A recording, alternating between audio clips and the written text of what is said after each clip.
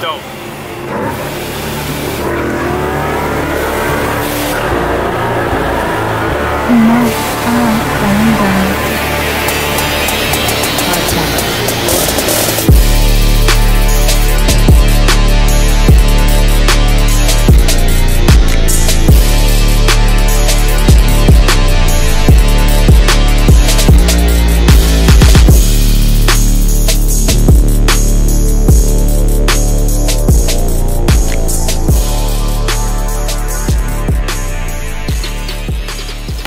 So, today, we're going to be uploading a tune to the SCTX4 and then put it on the 5.0 and then do some data logs as well.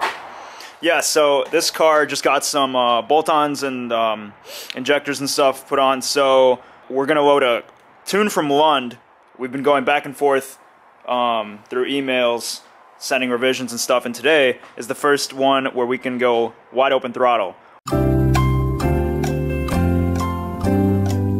Quick note before we actually get into everything, you gotta have your software on a Windows laptop because Macs don't work with the software you need to load the tune. So you can find the SCT device updater through Google. So you can literally search SCT device updater, it'll give you this derived system software. And then for the data logging, there's another piece of software which we'll show you once we get there. What you want to do first is always plug this in first, and then to load a tune onto there, you're going to have to do load custom tune file. Once it does that, it has to talk to the device. Basically, you get this. These are the tunes on the device. These are the available tunes. We don't have any available tunes yet because we just don't. So you're going to do browse. I'm going to go to my folder. Yeah.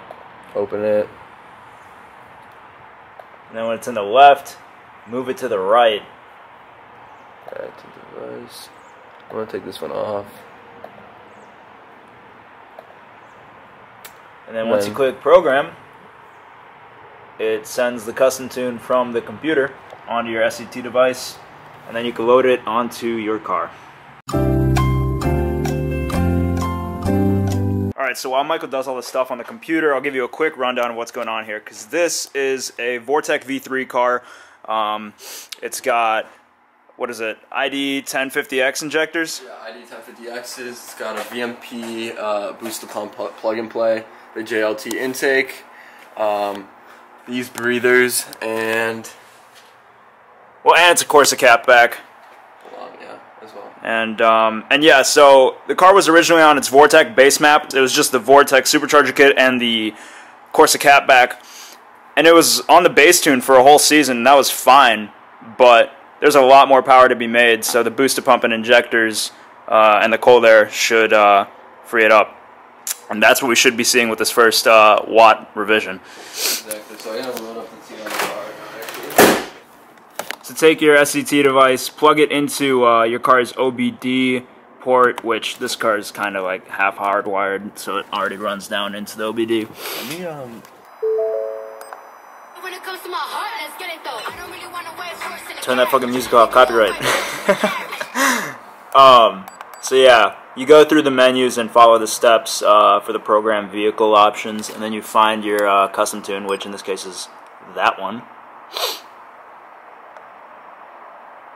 And it's super simple. You literally just go through the menu and click program, and the flash is actually very quick. You want to try and turn off as many accessory electronics in your car as possible, just in case you experience any excessive battery drain. I've actually bricked my own car in the driveway from leaving my DRLs on, so... The first time you do this, you will indeed shit yourself. I was so scared the first time I tuned my car, because it didn't even start. It just cranked. Yeah, that was fucked up. So it's going to process this data. It's going to take like 10 minutes. Oh, actually? Yeah. Really? Yeah. Oh. Alright, well, we'll get back to you when it's done. So now it's writing the tune to the vehicle. It tells you not to turn off the ignition or disconnect the device, obviously, because it's writing software, so you really do not want to interrupt it. Yeah. And now you just wait. Alright guys, so the tune actually just finished. And you're gonna get a bunch of lights and everything goes off your CEO, all this advanced track service. Yeah, I mean the camera's not getting it, but point is, if your dash might spaz. Yeah, you wanna turn the car off, so off, hit done here, and then, if all goes well, boot it up.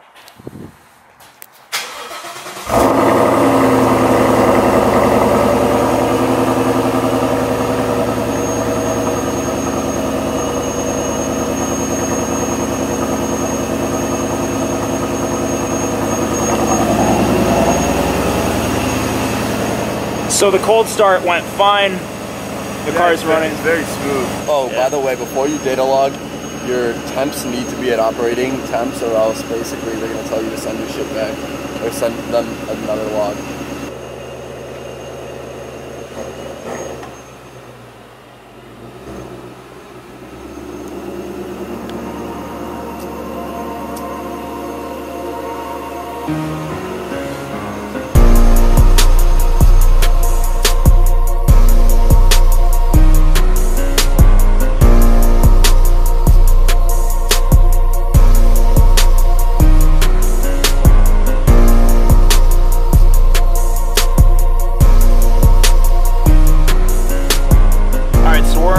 To a parking lot to get the idle and the slow rev data logs because we don't want to be a disturbance in the neighborhood. We're going to Mexico. We're pretty much just, we're going to stop by Mexico to make sure that everything we are doing is completely legal in the United States of America.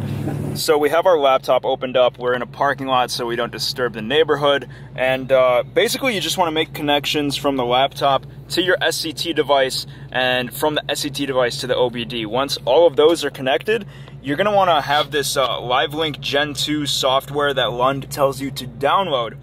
Open that stuff up on your computer after you connected everything. And basically you're going to establish a communication between the computer and the car so it can read all the parameters that you're going to need for your data log. This is also a derived system software. So I guess it's the same provider that the SCT updater is. So when you open it, it'll ask you what you want to do. Just click that you want to data log a vehicle.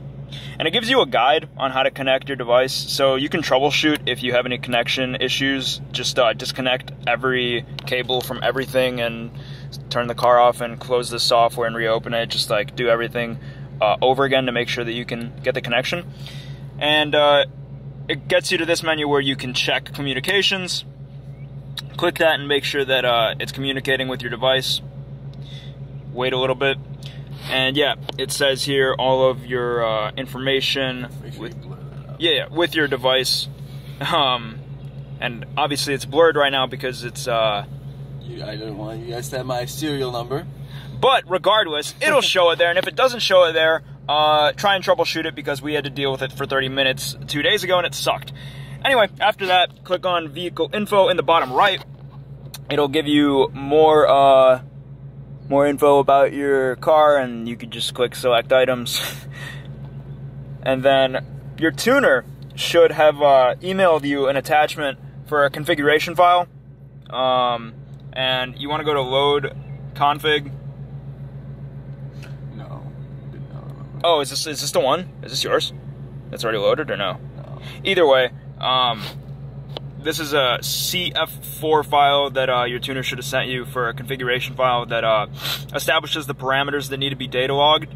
So click on that, open it up, and then you're pretty much ready to data log. All you need to do now to start it is click on this icon right here that starts it, and then the one to the right stops it, so whenever you're finished you can click that.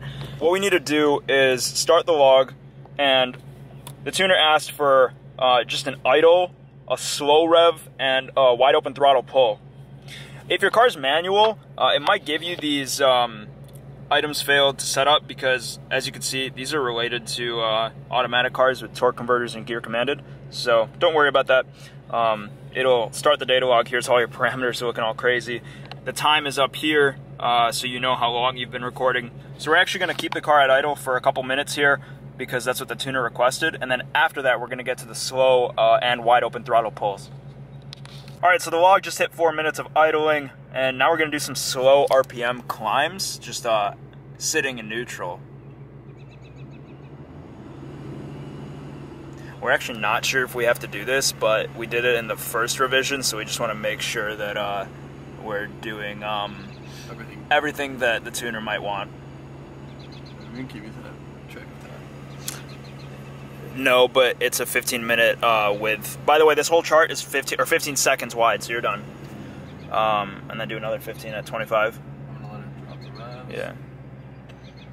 So this big blue line is the revs, as you can see now. It's being held at about 2,500.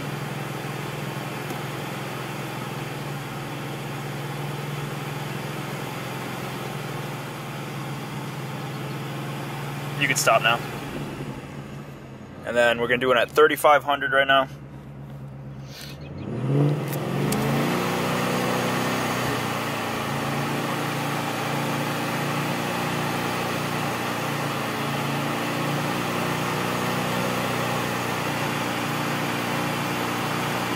Stop.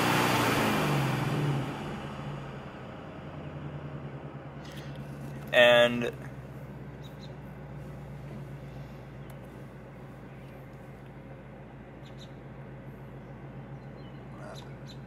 when I pressed space, it clicked off this item name, but I don't know if it stopped it on the data log.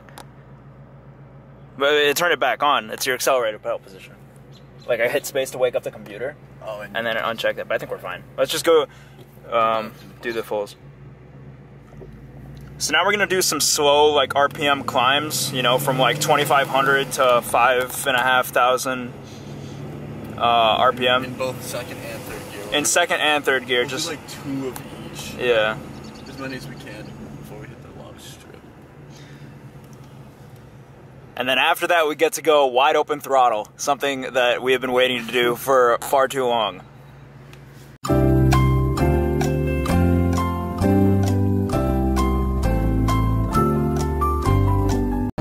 Alright, so now we're going to do the wide open throttle on this stretch of empty Mexico Road.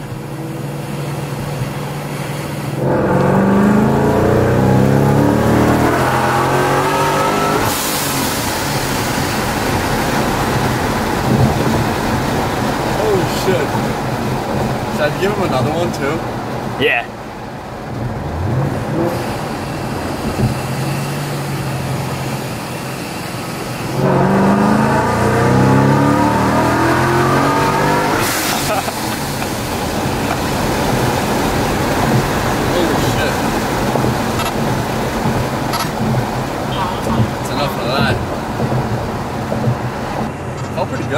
Felt really good. So the car is noticeably faster, but the thing is, we can't go all the way to redline as directed by the tuner, which is a little disappointing because this car just really wants to go up there. And obviously that's where all the power is made with this supercharger setup.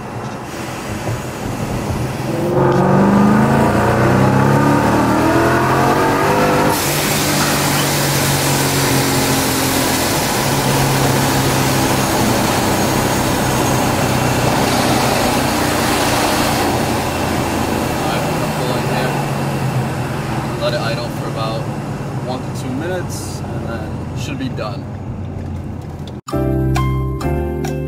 Alright, so we're going to stop the log once it's at 14 minutes because the car's been idling for about 2.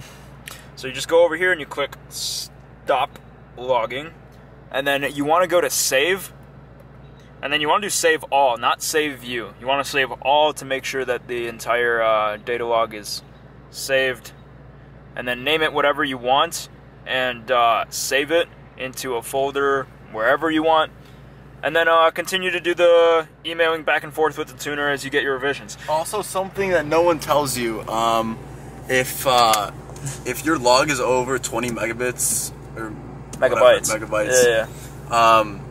then you're gonna have to compress it and make it a zip file so that they can access it. Otherwise, you might not get a tune back same day, and that sucks balls. So we'll actually keep filming tomorrow once we get the next revision, and keep you updated, because this should go a lot faster.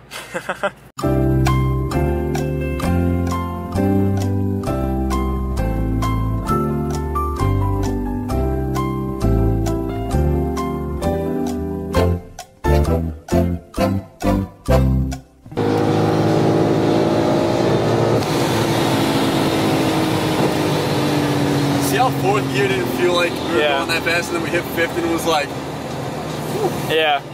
All right, so we're trying to data log a power loss issue in fourth gear. We just don't think it's pulling as hard as it should be. It pulls harder before fourth, so we're just doing some pulls to get there.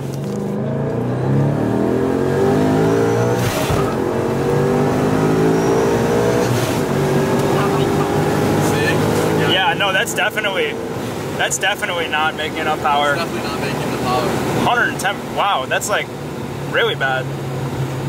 Was it like that last night? Yeah. Wow. Yeah, no, that is the one time I really felt it.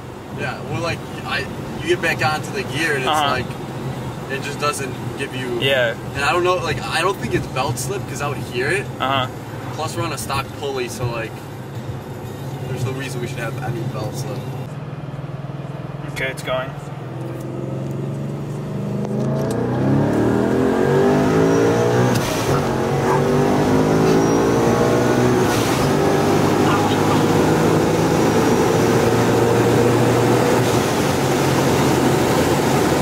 That's definitely a power loss in fourth, right?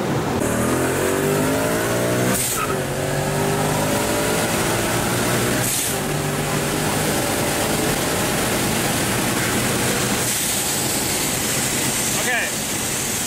Definitely did not happen that time. Definitely did not happen. That pulled like a son That of a pulled bitch. hard as fuck. Like so hard. I'm gonna save that one as good pull. Yes.